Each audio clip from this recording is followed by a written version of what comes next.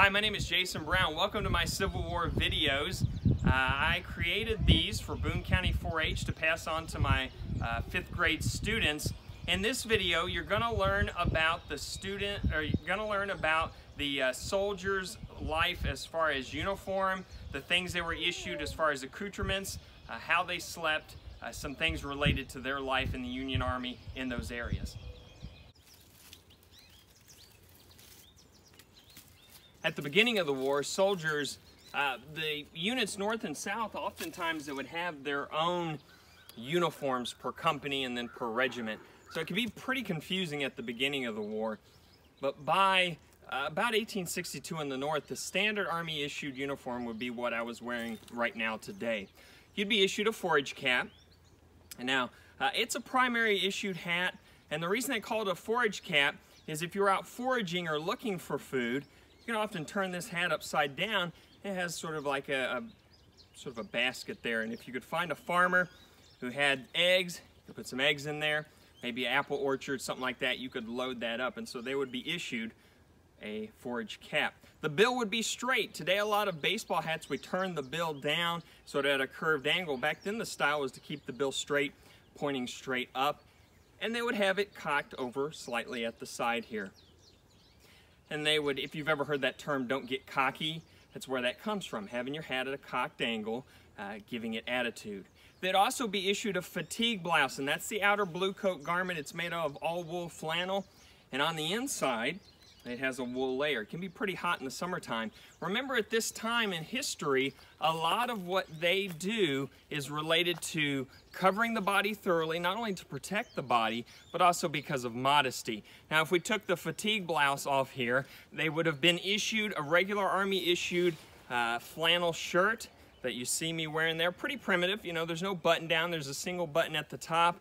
It's made out of a very rough cotton material. They used to call them old hair shirts because on the inside it would get very itchy, and really until you've sweated in them several times to build an oil layer up, it would be quite uncomfortable. Of course, I'm wearing trousers here, and so the trousers are also 100% wool flannel.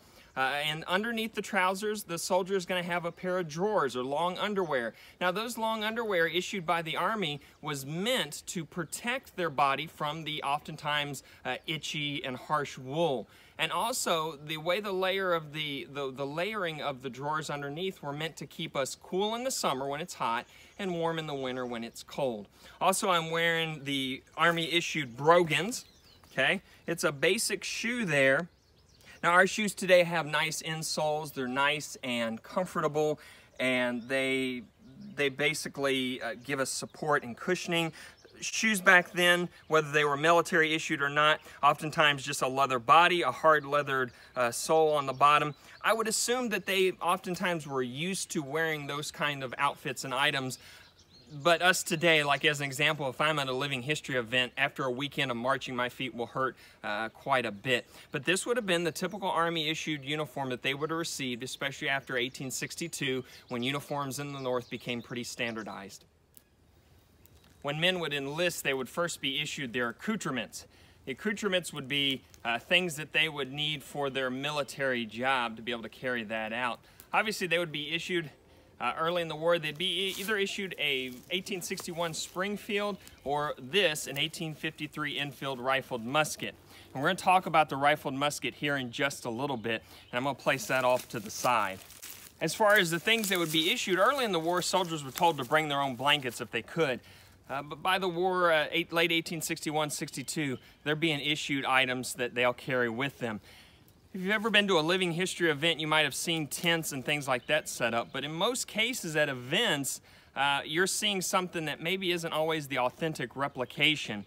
Soldiers would be issued the bare minimum so they could march and travel efficiently without carrying a lot of items with them. And so their bedding oftentimes would consist of just a simple gum blanket.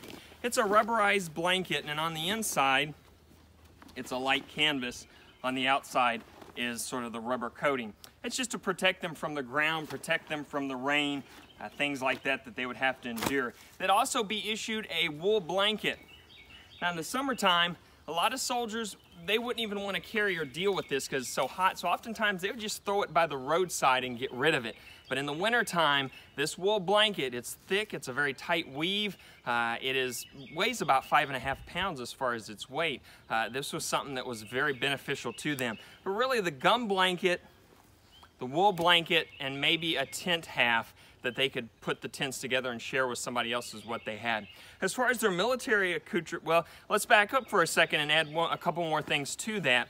Canteens. It'd be issued a canteen to carry water in. I know, not very exciting. Canteens have not changed much in the last 150 years. They would also be issued a haversack, and we're going to talk a little bit more about the haversack when we get to it here in just a little bit. But as far as military accoutrements, they would be issued a cartridge box, and you see the sling that goes across the front there.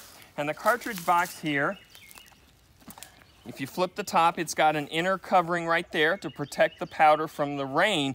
Powder gets wet, their rounds are useless. Well, why is that? Because at that time, cartridges were actually made out of paper. We're going to talk more about that here in a little bit as well. So we'll put that right back in there. But they were made out of paper, so they had to keep them dry. They'd also be issued a cap box. And again, we'll talk about the caps here in just a little bit, but that is what they had there. On the inside, there's a wool lining to keep the caps dry. And you'll understand later when I talk about the fact that they have to stay perfectly dry why that is. They'd also be issued their scabbard for their bayonet. And we'll talk more about what the bayonet's purpose was here when we get to that video here in just a second. But these would be the primary things that they would be issued during the Civil War.